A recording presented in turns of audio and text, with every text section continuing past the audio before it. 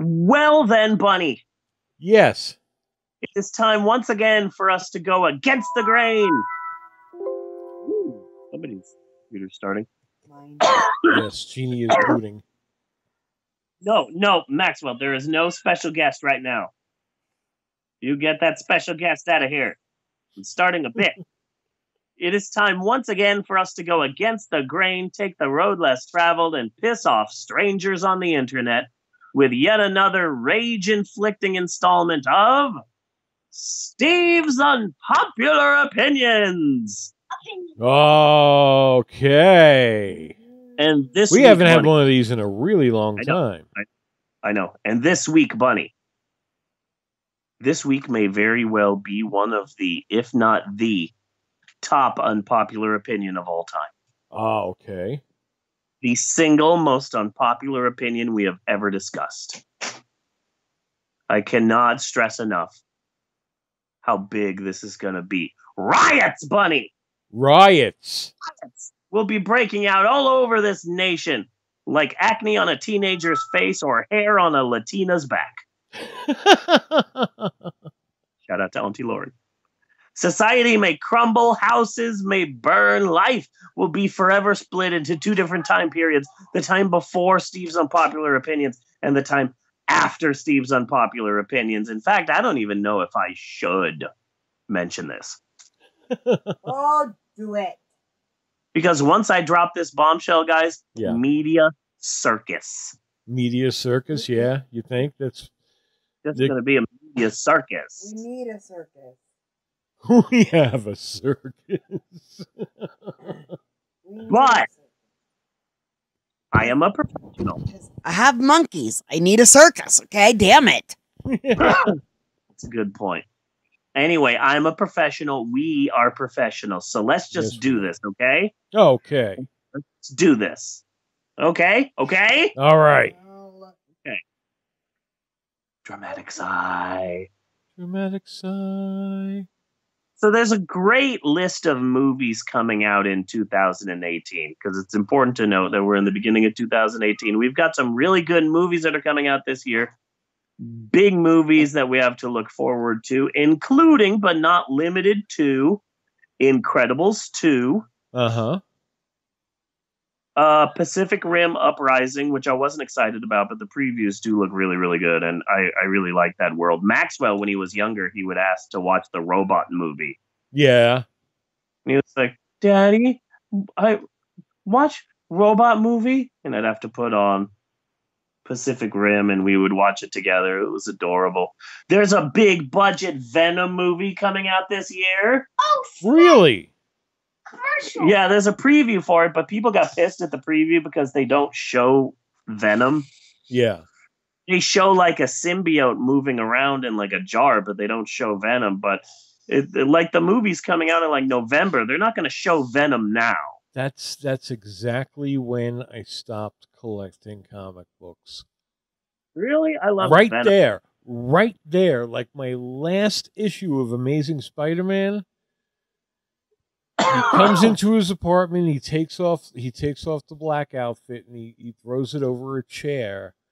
And he kind of winds up the story with, some little what I've learned today. And in the background, the suit was twitching. Yeah. That was during that period in time, I think, when in order to make more money off of the comic books, suddenly everything became like a collector's item. Yes. Oh, get your poly-bagged foil edition hologram special limited edition version of issue 437 of Cable. Yeah. Oh, this one's only $12.99. Like, no, screw you. So Venom movie, excited about Venom. Wes Anderson's new stop motion animated film Isle of Dogs, which looks amazing. Yeah. Very excited about that. His last stop motion animated movie, Fantastic Mr. Fox, is amazing. I have not seen that. I heard about It's really good. It's really, really good. Yeah. It's weird because a song from Disney's Robin Hood plays in the movie, which is weird because this is not a Disney movie. Yeah. But it's odd. It's like if the Three Caballeros was in Get Out. It's like, why is the Three Caballeros playing in Get Out? This isn't even a Disney film. It's weird. Ready Player One, which I have reservations about. Yeah, I'm a little leery by that name right off the bat. I'm weary about it only because I was a big fan of the book. The book references everything. Yeah. But the movie is being directed by Steven Spielberg, and what that says to me is, okay, He's gonna sanitize it. Yeah, the Emerald's still here. Okay, no, the thing is that now it's going to be heavy on Steven Spielberg references. Yeah. One of my favorite parts of the book was when they are going to attack the castle, and all of the main characters decide to get a different famous giant robot. Okay. And so one of the characters has the robot from the old cartoon Gigantor. Yeah, I loved Gigantor when I was a kid. Yeah, and then another character has the robot from that animated movie. Steven Spielberg directed it. Iron Giant. Yeah, the Iron Giant, and there's all these different the robot from Mighty Morphin Power Rangers. The Iron Giant will make you cry, honey. It would. And then I think one of them has one of the robots from Pacific Rim. But then our character, our hero, gets Mechagodzilla. Ah. And it was like the coolest scene in the world. One of the one of the characters has Mechagodzilla, but what he gets is a Leopardon, the Japanese robot that Japanese Spider-Man uses. Oh. And I wasn't even aware of Japanese Spider-Man until this book, and I went and searched out the Japanese Spider-Man TV show, which is so weird. But now Steven Spielberg's directing it, so of course the only robot you see is the Iron Giant. Yeah. And the Iron Giant's all over the previews, and it's like, wait, is the entire movie going to be like this? I was excited about the book because the book references everything, but something tells me that, yeah, I'm not going to be seeing my favorite scenes in this movie. I'm not going to see Monty Python and the Holy Grail being an important part about saving humanity. I'm not going to see a bunch of Godzilla references. I'm not going to be seeing people quote Matthew Broderick movies. And that's really like when it's kind of like, what's the point? What are you trying to do here exactly with this fucking movie? Because I would imagine that the parts that you love would basically be the parts that any of the fan of the book would pick. Right? Yeah. You know, that's fair. If you're a fan of the book, these are the parts that you tend to like. Yeah. So if you cut all that out, you're not making the movie for the fans at all. Yeah. I feel that a lot of the references will be put aside because they can't get them, and they'll just pick happy, easy references and heavy on Spielberg references. Because Spielberg's directing it, so there's going to be a bunch of Spielberg references, and it's just, yes, Maxwell. In the middle of a really good thing going here. Yes, Maxwell, what do you need? No special guest right now. I'm in the middle of Steve's Unpopular. I haven't even gotten to my unpopular opinion yet. Super Troopers 2 is coming out this year. Yeah. Shooting for that. My wife eventually had to force me to watch the first Super Troopers, and it's pretty damn funny. Yeah. I just wasn't a fan of Reno 911. You know, I was a big fan of Reno 911, but then they made a Reno 911 movie, and that sucked ass, and I hated that. Yeah. But I found the Super Troopers movie to be the film that I would have wanted Reno 911 to do instead of the shitty movie they did do. So Avengers Infinity Wars, which is now coming out 1 week early. They just bumped the release date ahead. That's coming out this year? Yeah. Ooh, They okay. split the last two Avengers movies in half. So Avengers Infinity War is coming out this summer, and then next summer, the next Avengers movie, which doesn't have a title yet, is coming out. So it's kind of two parts, but part one is coming out next month now because it's been moved up a week. Next month. Wow. Okay.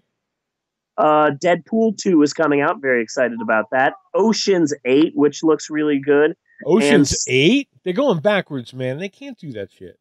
no, this is all women. Okay. And it looks really, really good. It's got like Sandra Bullock and a bunch of other females. It looks really good. I saw the preview recently, and it looks really funny. Uh, just blanking out. I wasn't expecting to talk about Ocean's 8. But that casting right off the bat sounds kind of like pin the Botox on the has been. Uh, Anne Hathaway plays herself. That's the person they're trying to rob. Okay. What's her name from that was in all those Tim Burton movies, and she was in Harry Potter, and then they kicked her out. Oh, Helen Bonham Carter. Blah, blah, blah, blah. Yes, Yeah. she's one of the eight. Uh-huh. And that foreign woman who was in the Mindy Project, she was on The Office. Didn't watch either of those. Yeah, she's in it. I don't remember any of the other ones, but they're all big names. Yeah. Solo, the Han Solo film, which I will go to the theaters and watch maybe like 5 times, only because Donald Glover, aka Childish Gambino, is playing Lando Calrissian, and I'm super excited about that. Yes. Ant-Man and the Wasp. I really liked that Ant-Man movie. I really liked that Ant-Man movie. Ant-Man was fun. Yeah, and I'm feeling that people forgot about that, but it's a damn good movie. Yeah, and they did. Ant-Man is not important. Yeah. You know what I mean? And sometimes I could use a good dose of not important. Yeah. And at the end of the year, let's not forget this, a Spider-Man animated movie featuring Miles Morales. It's going to be huge, and I'm very excited about that. And a big one coming out this year, a big movie coming out this year, Wreck-It Ralph 2, Ralph Breaks the Internet. I'm very excited about this Wreck-It Ralph 2 from Disney. I loved the first Wreck-It Ralph. There's a personal connection there for me. Yeah. My store in California, well, I was there right before I transferred. My store in California was looking to get rid of its highest paid employees without firing anyone. Yeah. Like they weren't allowed to fire people, but they also wanted to get rid of people because the hours were so bad.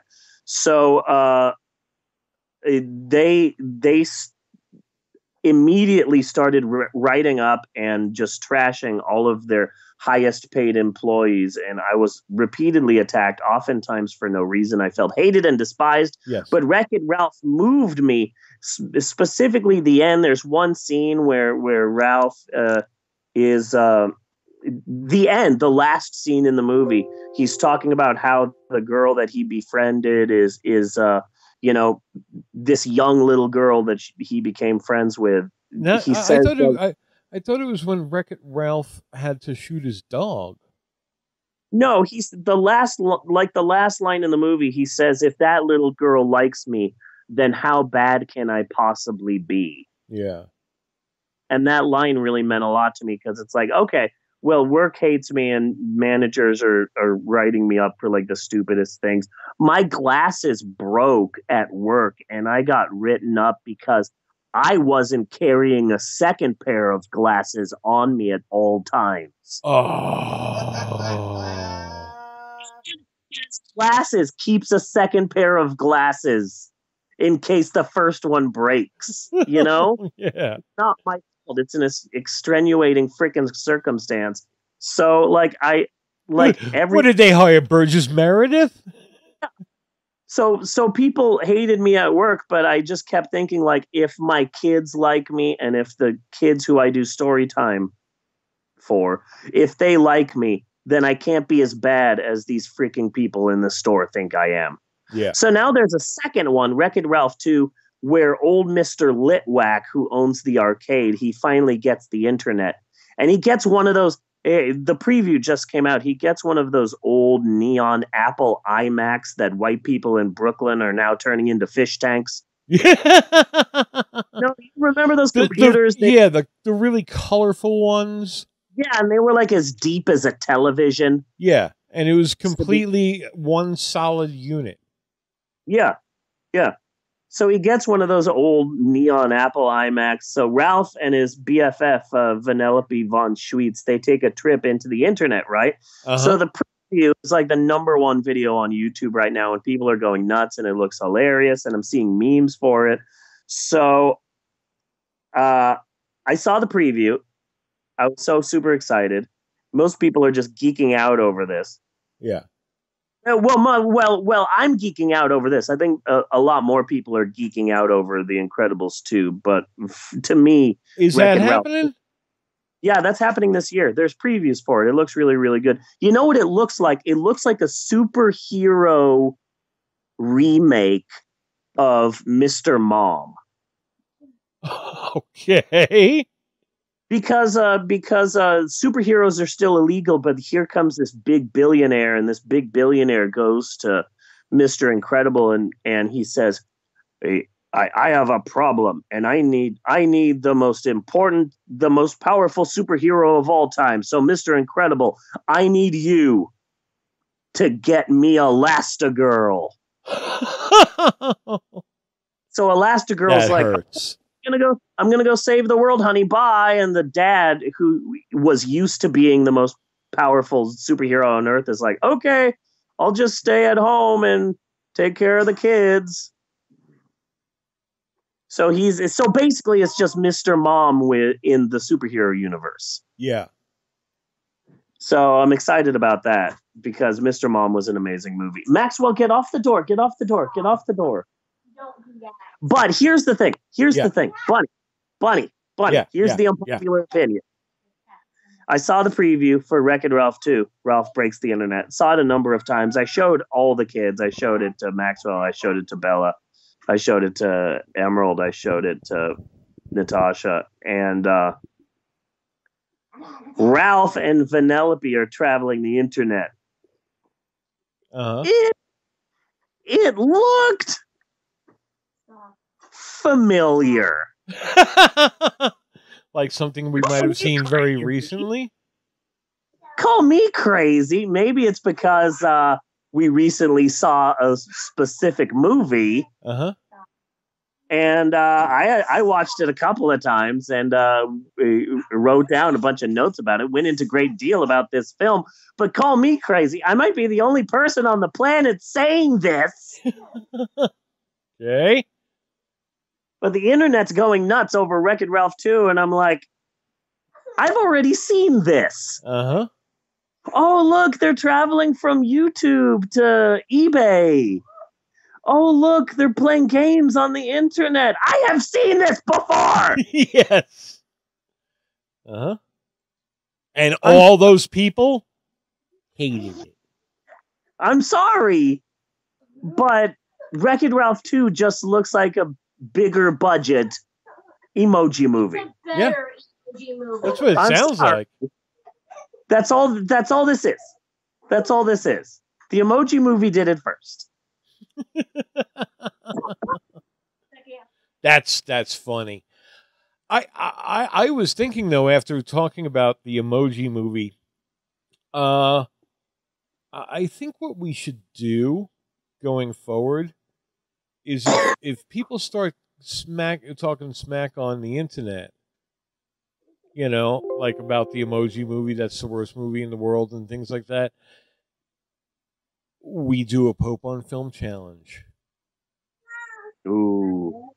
Okay, you think the Emoji Movie is the worst movie ever made? Okay. Let's see you get through this one.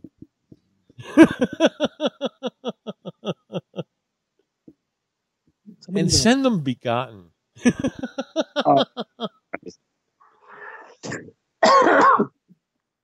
But yeah, I'm sorry, but I'm still gonna watch Wreck-It Ralph 2. Ralph Breaks the Internet, but maybe everyone on the internet and all of these Disney fanboys and fangirls and fan people should just calm their ass down because this film already came out. Yeah. And I'm sorry, but when history has to judge which internet movie is the best, I think that a few extra points has to go to whichever one of these films more prominently features pen, pineapple, apple, pen.